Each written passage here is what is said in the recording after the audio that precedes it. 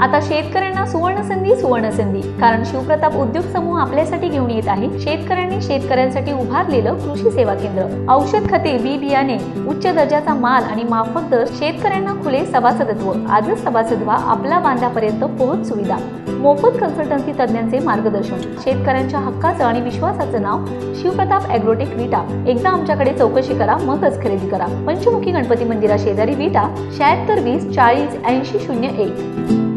विटा येथील प्रथितीय शिवप्रताप मल्टीस्टेट पतसंस्थेची 18वी वार्षिक साधारण सभा झूम ॲपवरती ऑनलाईन स्वरूपात संपन्न झाली। अत्याधुनिक तंत्रज्ञान वापरामध्ये नेहमीच पुढे असणारी संस्थेच्या म्हणून शिवप्रतापचा नावलौकिक आहे। अशा पद्धतीने वार्षिक सभा घेणारी पहिली पतसंस्था ठरली।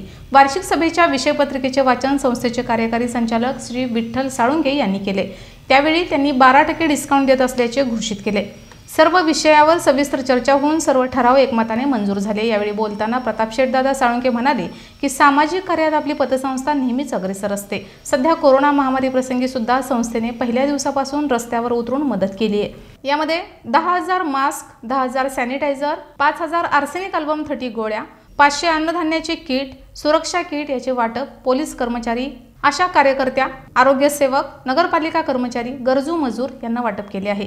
त्याचबरोबर आर्थिक अडचणीत आलेल्या शेतकरी व व्यापारी यांना व्यापारी बँका मदत करण्यास टाळाटाळ करत असताना टेंबूचे पाणी व चांगला पाऊस काळ पाहता त्यांना खरी मदतीची गरज आहे। याचा विचार करून शेतकऱ्यांना सुलभ पीक कर्ज शेतकऱ्यांना उपलब्ध करून देणार असल्याचे त्यांनी सांगितले। पुढे ते म्हणाले की छोट्या व्यापाऱ्यांना सुद्धा कर्ज वाटप करण्यात येणार आहे। गरजू लोकांनी जवळच्या शाखेशी संपर्क करावा। शेतकऱ्यांच्या संपूर्ण गरजेचा विचार करून शिवप्रताप ॲग्रोटेक या नावाने शेतकऱ्यांची मालकी असणारी कंपनी स्थापन केली आहे। त्याद्वारे थेट बांधापासून ग्राहक यांच्यापर्यंत पोहोचण्याची व्यवस्था केली जाणार आहे।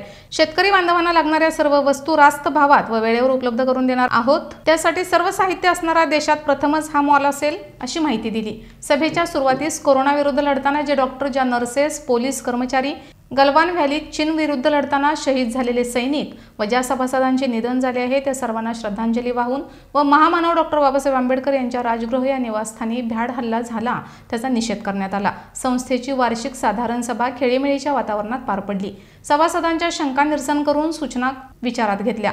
यावेळी संस्थेचे व्हाईस चेअरमन माननीय हनुमंतराव सपकाळ, संचालक आलम पटेल, सर्व संचालक, कर्मचारी, पिग्मी एजंट तसेच मोठ्या संख्येने सभासद ऑनलाईन हजर होते। यावेळी आभार कार्यकारी संचालक विठ्ठल साळुंके यांनी मानले। रमेश जाधव, 7 स्टार न्यूज, विटा।